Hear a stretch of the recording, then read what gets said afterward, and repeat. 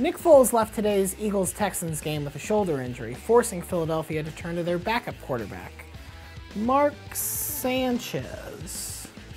Well, that can't be the same Mark Sanchez. I mean, oh, yeah, it is. That's interesting. I mean, of course, you remember he didn't pan out in New York because he couldn't hit the deep ball, which he just did, and he couldn't make tough touchdown throws in traffic, which he also just did. Are we sure? Can we check? Is this the same Mark Sanchez who butt fumbled? Oh, yeah, that's definitely him.